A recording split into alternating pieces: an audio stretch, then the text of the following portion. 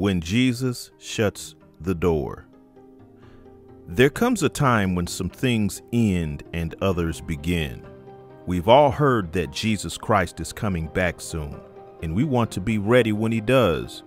But when he does, the door will be shut. It will be the end of a period of time.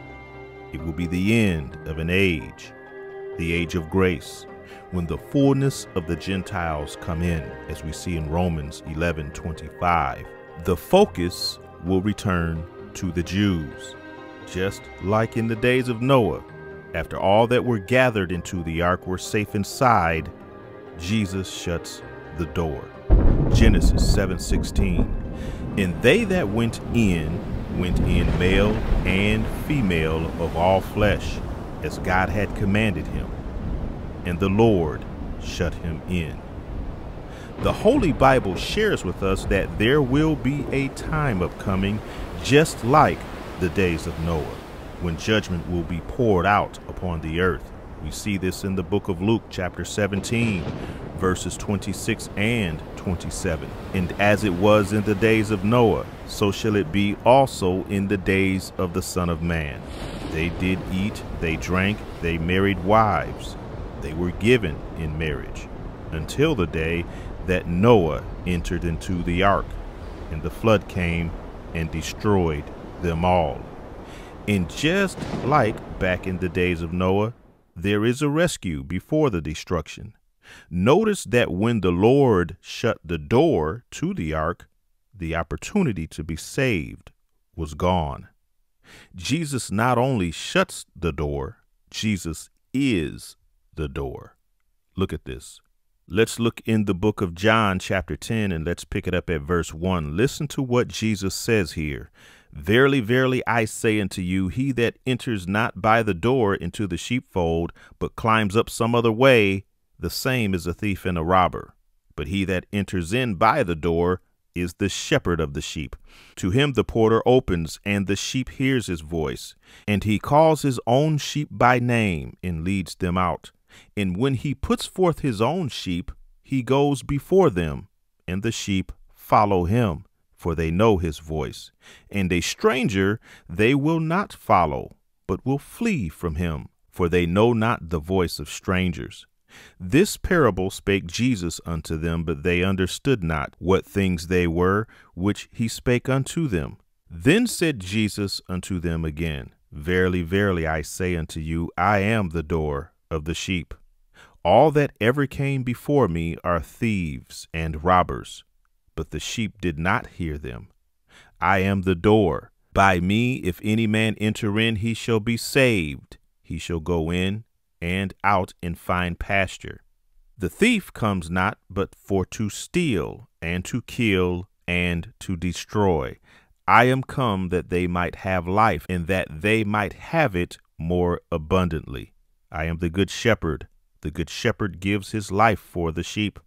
But he that is a hireling, and not the shepherd, whose own the sheep are not, sees the wolf coming, and leaves the sheep and flees.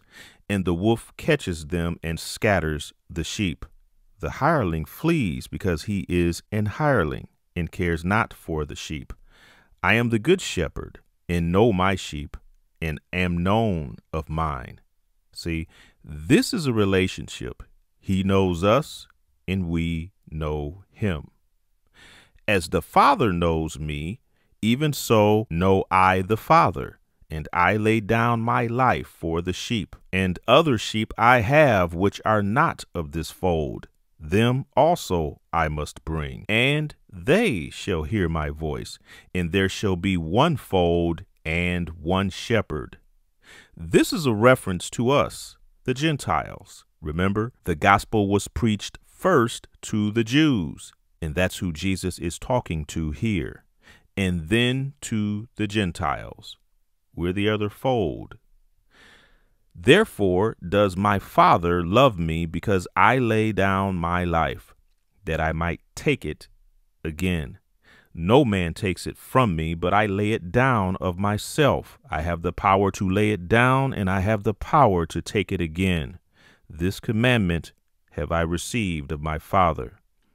So Jesus Christ is the good shepherd who lays down his life for his sheep. Jesus is the door through which we can be saved. Can't be saved any other way. We are warned that there is a thief out there, and that thief is coming to steal and to kill and to destroy. But the Lord comes so that we might have life, and that life more abundantly. Amen. Now, Jesus illustrates here in Luke chapter 13 that he is the master of the house that will rise up and shut the door. Luke 13. Let's pick it up at verse 22. And he went through the cities and villages, teaching and journeying toward Jerusalem. Then said one unto him, Lord, are there few that be saved? And he said unto them, Strive to enter in at the strait gate. For many, I say unto you, will seek to enter in, and shall not be able. When once the master of the house is risen up, and has shut the door, and you begin to stand without, and to knock at the door, saying, Lord, Lord, open unto us. And he shall answer and say unto you, I know you not, whence you are. Many will seek to enter in, and will be able to until the time when the master of the house shuts the door. Once the door is shut, folks will be begging to get in, but the door will remain shut. Verse 26, Then shall you begin to say, We have eaten and drunk in thy presence, and thou hast taught in our streets. Do you see this? They've had meals together and even listened to his teachings. Just being around Jesus and listening to him teach doesn't save you. Just ask Judas. Being in the literal presence of the Lord does not save us. Just ask the one thief on the cross that did not believe. Going to church and serving here and there does not save you. Verse 27, But he shall say, I tell you, I know you not whence you are. Depart from me, all you workers of iniquity. There shall be weeping and gnashing of teeth when you shall see Abraham and Isaac and Jacob and all the prophets in the kingdom of God, and you yourselves thrust out. Jesus warns that he is coming back. We need to be ready. We see this again when the door will be shut. Matthew 25. Let's pick this up at verse 1. Then shall the kingdom of heaven be likened unto 10 virgins, which took their lamps and went forth to meet the bridegroom. And 5 of them were wise, and 5 were foolish. They that were foolish took their lamps, and took no oil with them. But the wise took oil in their vessels with their lamps. While the bridegroom tarried, they all slumbered and slept. And at midnight there was a cry made, Behold, the bridegroom comes. Go you out to meet him. Then all those virgins arose and trimmed their lamps.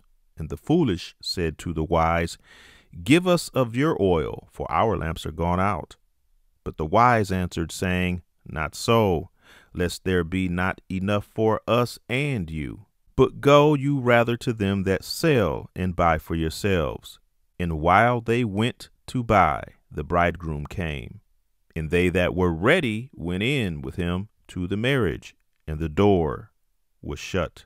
Afterward came also the other virgins, saying, Lord, Lord, open to us.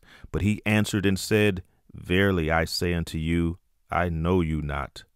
Watch therefore, for you know neither the day nor the hour wherein the Son of Man comes. Soon the door will be shut on this age of grace. Don't be on the other side of the door when Jesus shuts that door. Today is the day of salvation. You can be prepared to meet God right now. You must believe in your heart that Jesus died for you on that cross. For we have all sinned and all fall short of the glory of God. For we all have a sin debt that we cannot pay. The wages of sin is death, right? So we must trust in what Jesus did for us up on that cross. We must believe it with our hearts and confess it with our mouths. Jesus was buried, and on the third day, God raised him up. 2 Corinthians chapter 5, verse 17, therefore, if any man be in Christ, he is a new creature. Old things are passed away. Behold, all things are become new. So just come as you are. Look at this. Titus 3, verses 3 through 7. For we ourselves also were sometimes foolish, disobedient, deceived, serving diverse lusts and pleasures, living in malice and envy, hateful, and hating one another. But after that, the kindness and love of God our Savior toward man appeared, not by works of righteousness which we have done, but according to his mercy he saved us, by the washing of regeneration and renewing of the Holy Ghost, which he shed on us abundantly through Jesus Christ our Savior, that being justified by his grace, we should be made heirs according to the hope of eternal life. All right, I will leave it right there. We must use our remaining time wisely. Amen. Live holy before the Lord. Love y'all. Shalom.